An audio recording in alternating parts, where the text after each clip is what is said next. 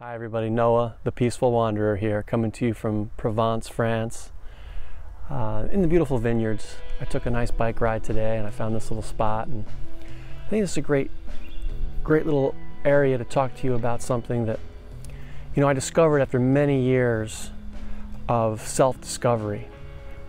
I was originally very confused as a young person and was searching for a direction in life.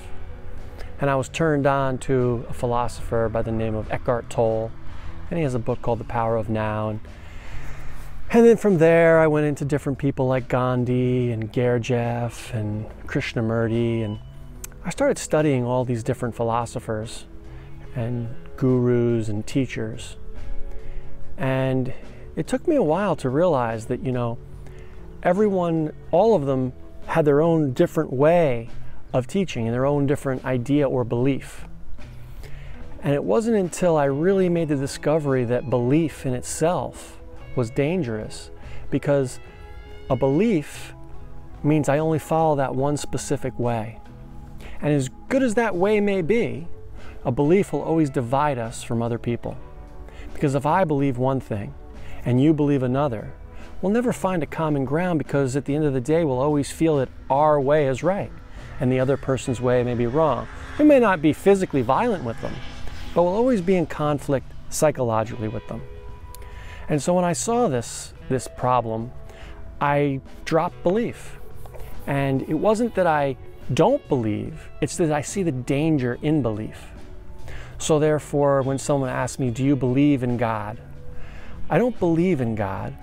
I see God all around me. I see creation. I see this beautiful planet that we live on, this solar system. I see all these beautiful things growing and the vines, and I realize that mankind didn't make those things. Those things were made long before we arrived. And the things that we make are very ugly, and they pollute, they don't recycle back into the earth. And all the things that we don't make seem to have this beautiful harmony and this balance.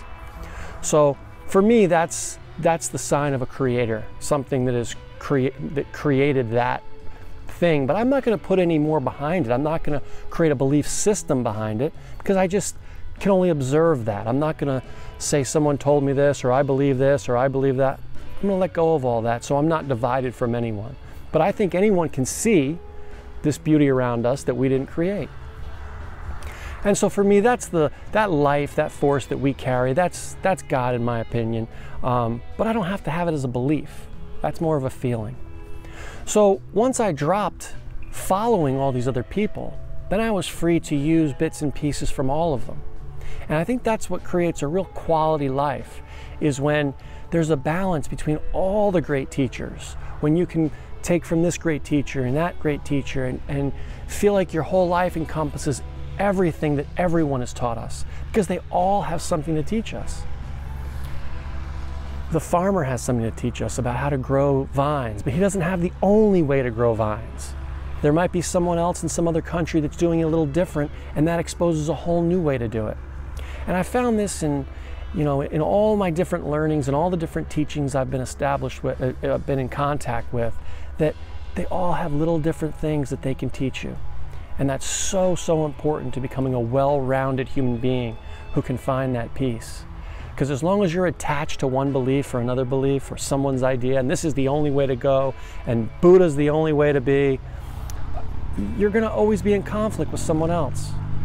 So rather than be in conflict, I'd rather be in contact with everyone. And that way I can have discussions with the Buddhist, and I can have discussions with the Christians and the Muslim, and find beauty in all their things, as opposed to just being attached to one. And so that's all I have to say today.